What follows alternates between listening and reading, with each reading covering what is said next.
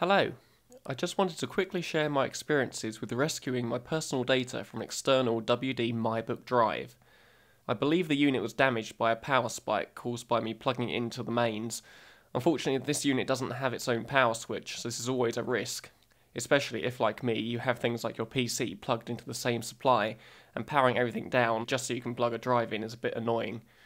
Anyway, as you may or may not know, WD and many other manufacturers insist on using hardware encryption on these drive enclosures, so you can't simply take the bare drive out and plug it into your motherboard. When I did this, Windows recognised the drive, but couldn't read it, which at least told me the drive was still working. I troubleshot the problem down to the control board inside the enclosure. I'm no specialist, so I couldn't determine which of the components on the board had gone bad. However, I am here to reassure you that by buying a second-hand drive of the same variety on eBay, I was able to successfully access the data using the control board from the donor drive. Here's a brief rundown of what I did. Open both of the external hard drives. I had to use a fair bit of force with a screwdriver and ended up snapping the plastic clips at the back, but I considered my data to be more important than the warranty. I carefully popped the drive and the control board assemblies out of the chassis, then, using my flat screwdriver, carefully pried the optical plastic thing for the LED light out of this screw hole. Next, remove the single screw that holds the control board to the drive. Then, holding the board by its edges firmly, unplug it from the drive's SATA and power plug. Next, reverse the process, except this time plug the new control board into your old hard drive.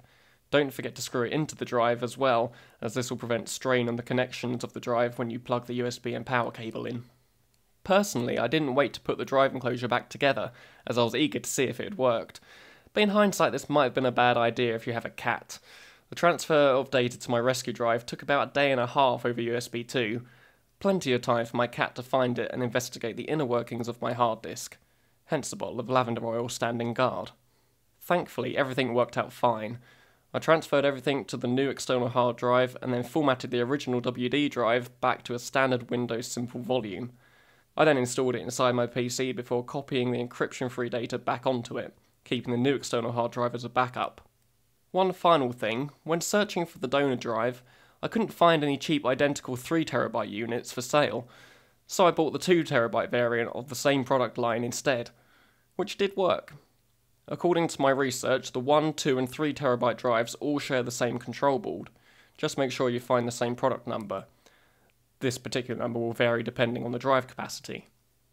If you're in the same situation I was last week, I hope this helped.